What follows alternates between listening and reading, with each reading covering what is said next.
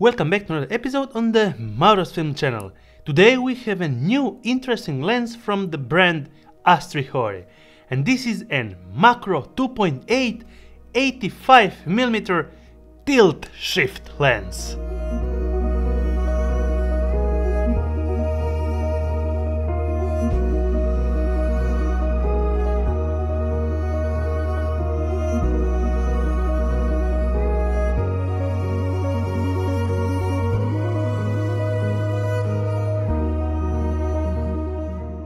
I got sent this lens to check it out and to make a review, so I will be sharing my experience while I was using it. Okay, so first things noted.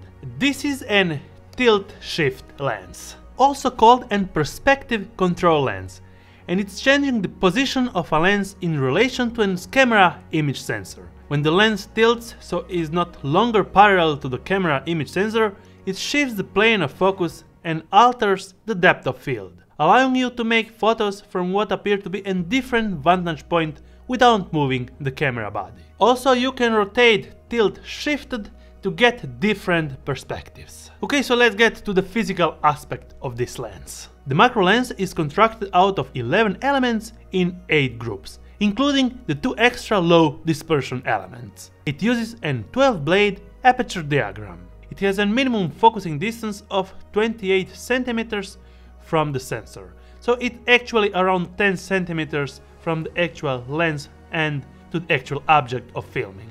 In front you'll find a 55mm filter thread. The complete build of the lens is made out of metal, with a standard plastic cap on top. AstrHori made actually a great design with this box presentation. The lens rotates a full 360 degrees, and it has a tilt angle of ±8 degrees. The tilting of the lens is done via a knob with marked points, so you'll know how many degrees the lens is tilted. Rotation is done on the rear of the lens via a dedicated ring that clicks every 30 degrees. Being a full manual lens, this lens doesn't transfer any kind of active data to the camera, and I will suggest to use focus picking on your mirrorless for the best focus achievement. Because you know, you can really miss focus if you're kinda trying to catch a fast moving sun going towards you. So yes, I would actually always recommend to use focus picking and shoot mostly static objects. When using the full tilt function, I recommend it to use in your APS-C mode if you're using a full frame camera just like my Sony a7 III, because this lens is actually designed for the APS-C sensor, and while tilted you will be getting vignetting in the corners, so for the tilt shape function use the APS-C mode. When not tilted, this lens is actually able to cover a full frame sensor of my Sony a7 III. This lens has also good capable macro options, and you will be able to get pretty good results if you light up the scene. Wide open, this lens will be kind of softy looking,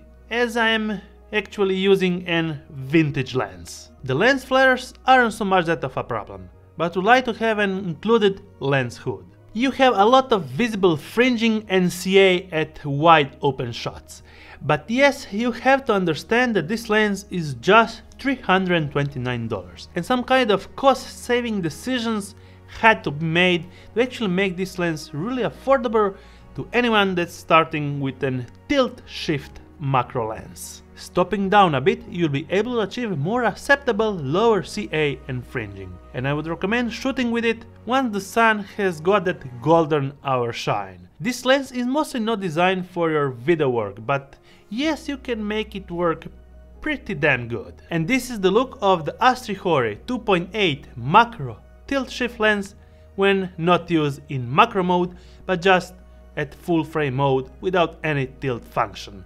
So now my colleague will switch this mode to the tilt shift option. Okay, so now my colleague is actually using the tilt shift function and actually changing the plane of focus on my face and getting a different perspective. Well, this lens is not designed for that, but yes, this is actually the look that you will get. And actually you can see the vignetting out of the corners, because this lens is designed for the APS-C sensor when used in tilt shift mode.